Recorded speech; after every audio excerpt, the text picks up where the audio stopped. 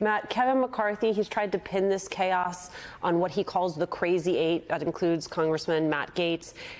And yet, I'm old enough to remember when McCarthy capitulated to that group in order to become Speaker in the first place. So as we watch all this unfold, what does it say about McCarthy? What does it say about the Republicans who gave him the boot, that they didn't have a clear replacement or a clear plan in mind?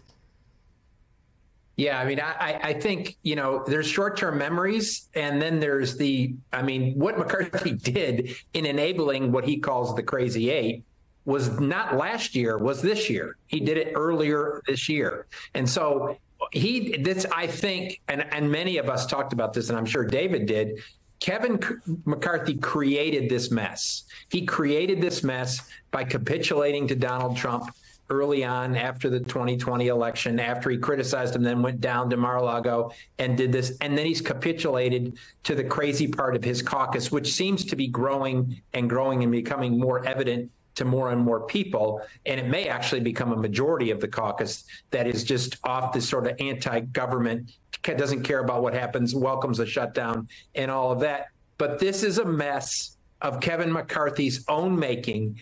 Any rational person would have saw this coming earlier in January as he did this, and it just came to fruition. Right. So when he says he is embarrassed, what he really means is I have embarrassed myself.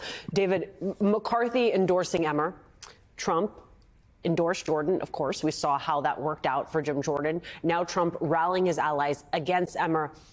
I wonder if this is a test of Trump's hold over the party, or if this is yet another example of what we've seen, which is he doesn't have enough power to build it up, but he has just enough power to tear it down.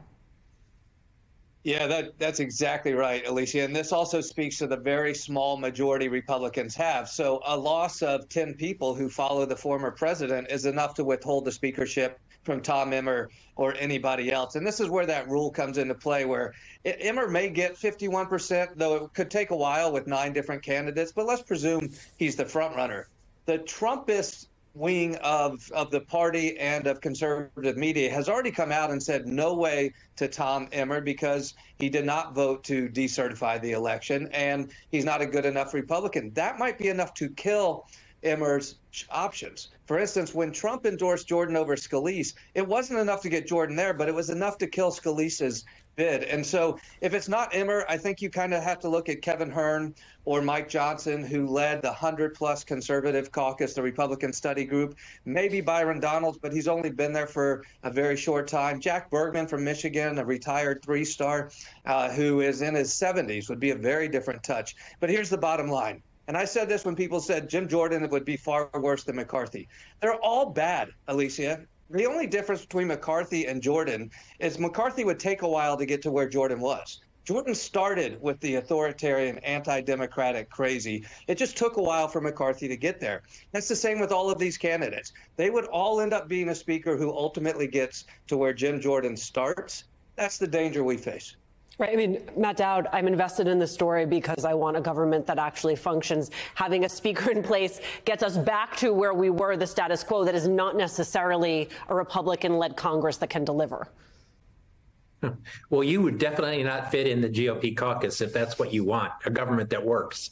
I mean, I think that's what we've come to. And I think this speaker's race shows that this is a caucus filled with performance artists who have no idea or have desire of any type of governance. They would just as soon send out social media posts, take a wrecking ball to whatever they possibly can.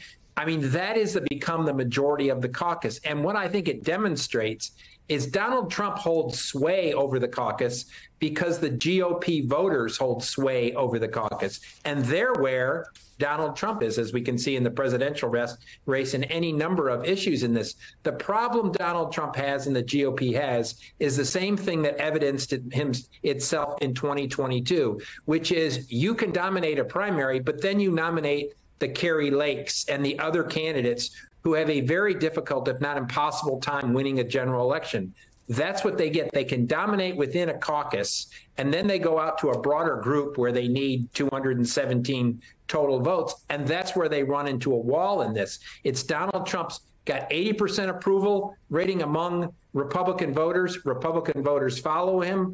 Donald Trump leads Republican voters, and it's where they want to go. But in the end, they can't get to a majority status, and that becomes the fundamental problem.